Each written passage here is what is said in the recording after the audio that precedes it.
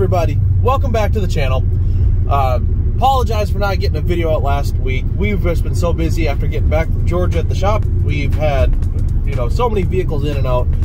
We didn't have a good video, and I'm not going to put up a video just to have something up.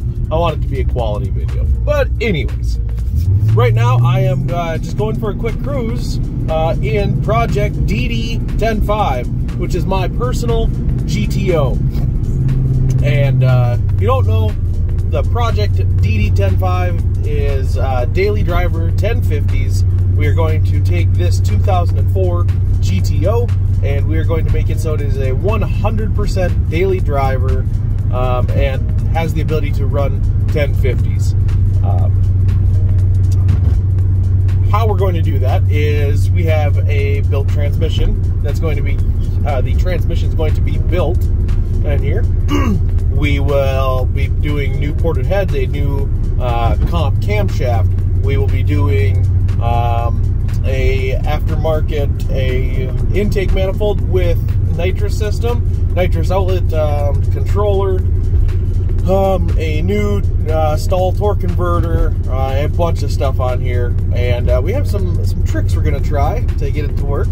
But that is the plan. We're going to take this 2004 5.7 LS and make it a 10.5 second quarter mile daily driver with AC, full interior on here. Every little creature comfort's still going to be here. It's still going to be an automatic. It's going to have a stereo. It's going to have all of this stuff on there. It's going to be 3,800 pounds with driver. But I wanted it so that I could hand the keys to anybody and they could literally go rip off a 10.5 down the track. So that's what we're going to do. That is going to be the plan. I'm going to finish my cruise here this morning, maybe grab something to eat real quick because it's Sunday morning, and then we're going to go look at the intake manifold. We've already started on the nitrous system on that, but we're going to finish plumbing that. We're going to get the injectors and the custom mounts for the injector rails and get this thing ready so we can start getting the heads off here and start spraying the house down on this. Man, I miss spraying something. This is going to be fun. Okay, so I'm in the shop, as you can tell, and I am ready to work on my intake manifold. Now, here is the down low. We are going to change this GTO from the LS6 style intake manifold to a Holly Sniper sheet metal intake.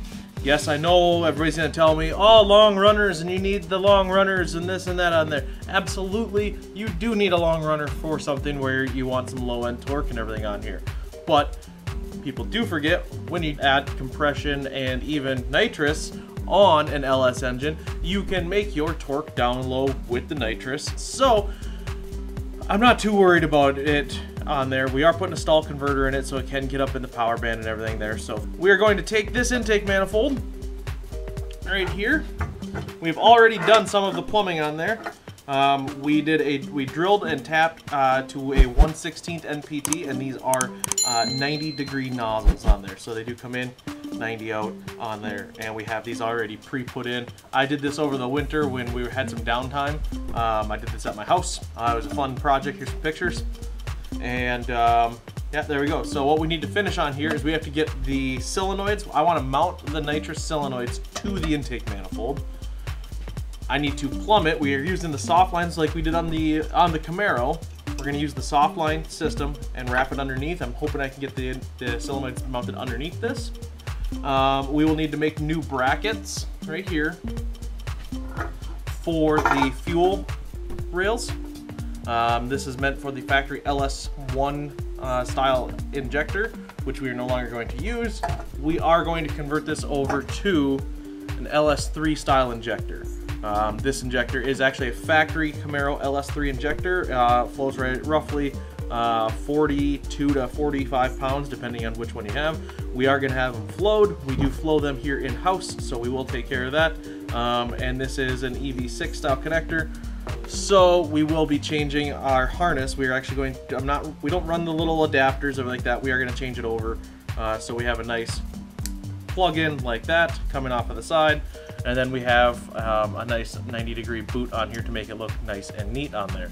This boot is supplied by Fuel Tech. Yes, I am a Holley person. I love Holley. Holley makes amazing products. We've gone very fast on them. But Fuel Tech does make this, this little deal here, and it just looks so nice. So I got that. Other than that, that's going to be what we're going to do on the intake manifold. This is a 102mm throttle body. So we are going to increase quite a bit of flow. And then when we put this matched with our ported heads, which we are going to be porting a set of 241 heads. I have another set of 241 heads. That is what came factory on the LS1. We're going to port those heads. We're going to have this on there with a big bump stick. We've got stainless braided brake lines that's going on here. We've got radiator stuff. We've got nitrous controllers. We've got everything going on here to try to make this a 10.5 second car. So let's get to this portion. We're gonna grab the solenoids, see where we can mount them, and start running some lines. All right, so after looking at what our options are and how we wanna run this, or how I want to run this in my car, I can say I on this one. So how I wanna run this is I wanna get the solenoids up underneath the intake here like this, right about there. So I'm going to use these brackets that they sent. I already bolted them on. These are a 1032 socket and a cap screw. And I'm going to take the bolts right here, let's use this, for the throttle body, and those are going to be part of the mount. So I'm going to take it and get it so I can suck it up under here, get it up like that, maybe even go this way and bring it up. And then same on this side. We're going to get it up like this, get it so it's nice up and tight here. And then I'm going to leave enough of these brackets right here so I can come underneath, and I'm going to weld them together so that way I can unbolt it and they both come off as one piece. But then also on there, it's not going to try to pivot with it only being one. It's tied together, so two bolts are going to be holding it on. It won't try to pivot and move around. So I'm going to go ahead and start getting that taken care of. We're going to get over on the bandsaw, do some cutting, some welding, some this, some that, and get these mounted on there. And then if you didn't see our, if you didn't see the auxiliary fuel system that we put on our big Camaro, this is the same system on there. This is a shower head. That's what they call that. Let's get real close. It goes on like that.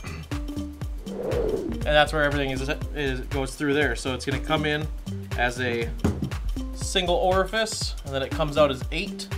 And then 1 is obviously going to be for fuel. Goes to the fuel side, which is the bottom on these. So it'd be the bottom here.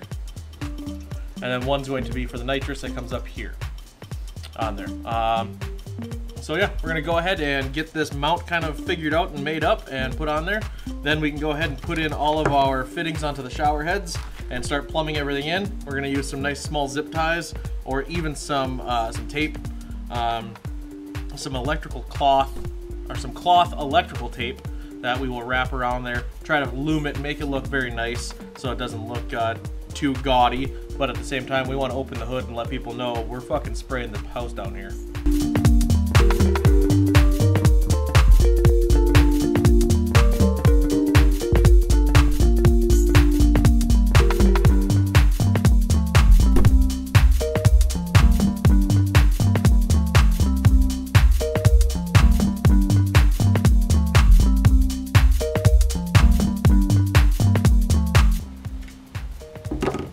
Go.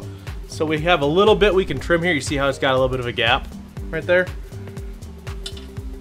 That little bit of a gap. So we can trim this up, trim it here, get it to suck up a little bit better on there. But that's where we're going to have it. And then we're going to have this one on the other side. We still have to finish all the trimming and get it where we want it to be. Like that. And then we're just going to take a small piece, fit it in here, weld it in, and that'll all be one piece. And then we'll have both solenoids there that we can then run everything to it.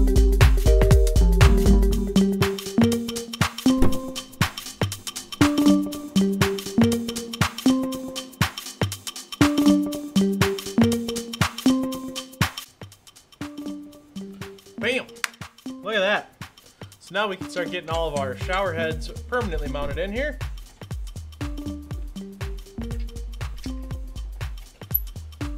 as you can see, I did weld on a brace across. We are going to take this off for one last time to polish everything up and just kind of clean up some of the welds a little bit here.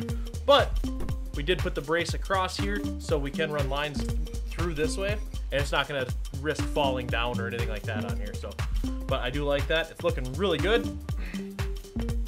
We're going to be able to start running our nitrous lines. Yeah, this is the first time. This is the first time I get to see it at this angle. I'm liking it. It's gonna work really well.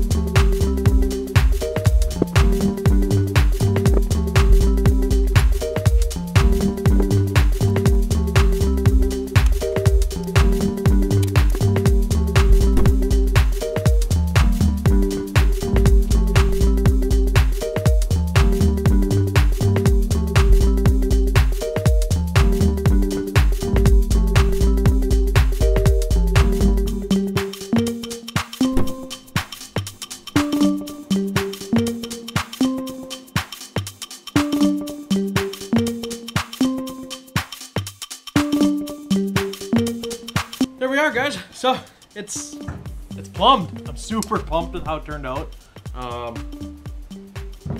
If we can get a nice shot here of the front like that, you can see how everything is plumbed from the front coming through there. Everything clears our throttle body, so we're good there. Now we just need to get the injectors flowed, which we're gonna do in-house on our new Autool injector cleaner and flow bench. We need to get the fuel rails put on and then get out the rest of the plumbing done on this. But we're one step closer on there. Thank you guys for watching. I appreciate it every single time that you guys tune in. But I do have just a quick thing to say. A good friend of Al's. You guys have seen my father on here a whole bunch of times. A good friend of his from the military, his name is Mark Sprinkle. We just got word that he passed away on Friday. And Mark watched our videos all the time. He thought it was really cool to see, you know, Dad and I working together and everything. Mark was there when I was born in Germany. And he's gonna be missed. He was a really cool dude, and I know my dad's pretty bummed about it there. So, but we just want to give our best to Mark's friends and family out there, and hope that they can get through this time right there. So, till next time, be safe, guys.